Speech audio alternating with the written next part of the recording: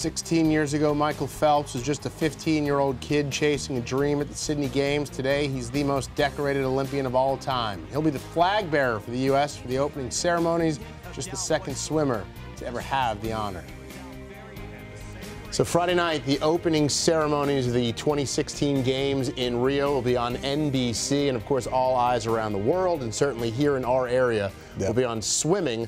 Michael Phelps and Katie Ledecky, and Tom Dolan joins us now, who's a two-time Olympian, a two-time gold medal winner, who also, your final Olympics was young 15-year-old punk Michael Phelps' first Olympics.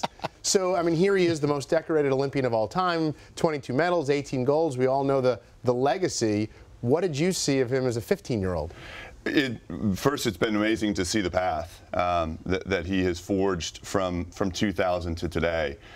You know, I think back then we certainly saw something greater than, which was amazing to say, a 15-year-old make the Olympic team for a male. It just didn't happen.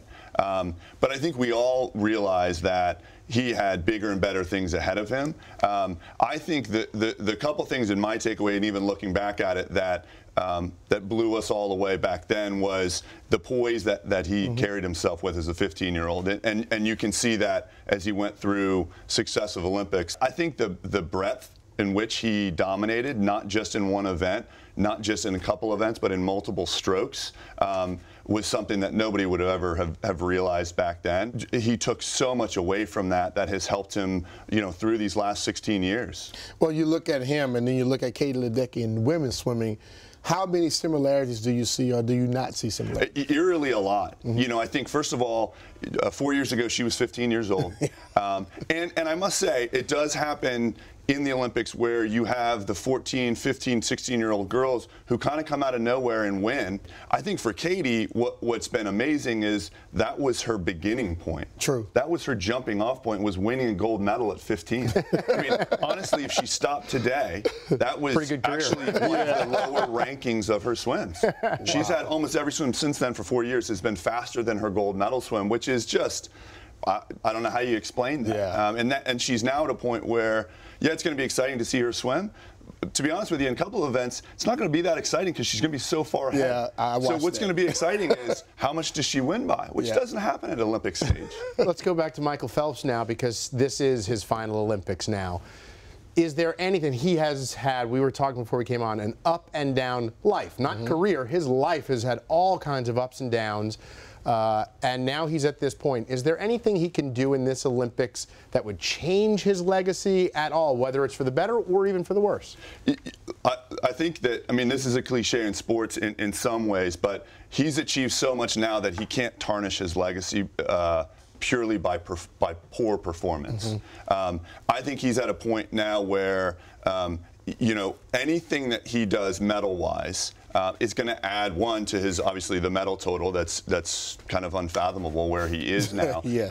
But I also think it adds to that longevity of his career, which you could argue, what's more incredible, the longevity of his career or the success of his career? I certainly think he'll win at least a gold medal in an individual event. I think he'll win a gold medal in a relay. You know, my personal opinion is I think he'll win 6 medals in these games. Wow. Because he's got 3 individual events. He was named to the 4x100 free relay the other day, which means he'll be in all 3 relays. I don't think the Americans will win all 3 of those relays on the men's side, but I certainly think they'll medal in all 3 of them. And I would be very surprised if he doesn't at very least medal in all of his events. My prediction is he wins probably 2 of those 3. Looking at Katie and Michael and their success, how has that changed swimming in this region?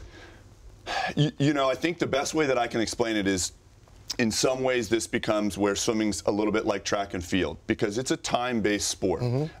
When a runner breaks a certain barrier in the 100 or in the mile, all of a sudden it becomes acceptable. It becomes the norm. It's the new norm for kids growing up to be able to swim that fast. I think, to me, as a swimmer, having been at that level, that's how I look at it. Is what Michael and Katie have done for swimming in this area is they have raised what the new norm is. And it's not some mystical, faraway goal. It's a real goal that takes love and passion and hard work and day in and day out work to get to that point. But it's certainly achievable. It's not something that is once every 200 years of a success. Well, Tom Dolan, you didn't just steal the shirt. You're going to be one of our swimming analysts throughout the Olympic Games in Rio. I mean, look forward to your fit me well. It's a little bit tight now. Not it happens. In 2000, this That's because you lifted. There's a lot of protein. A lot of protein going on. All right, Tom, thanks so much. Thanks for having me. Appreciate it.